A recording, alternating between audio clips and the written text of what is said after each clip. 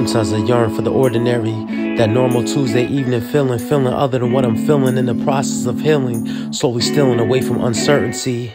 And certainly the peace of snowflakes slowly drifting from the heavens. And on the seventh day he rested, testing the will of the presence. The second we step into the future, truthfully during the previous lifetime, where raindrops only fell at nighttime, and bright minds have begun to conspire to recreate that ancestral fire, to sire the king in you with singing psalms of a God with the entire world in his palms, sacrificing only begotten heirs with hair of wool and skin of bronze, and the care of the lesser underrepresented, present for the presence, severed from the conditioning, transitioning from a young prince just finding his guitar to a wise emperor empowered to power the higher heart of a fire art form, with a heart torn from the body of a godly vessel, proudly blessed with a weapon of 7 parts, several arts nested in a web of ancestral hearts, dressed in star form. And certain days it's hard for him to continuously star form and always be a star form. There's days when he walks the maze of phrases, phrasing his pain as occupational calling, all in for the people suffering appalling circumstances.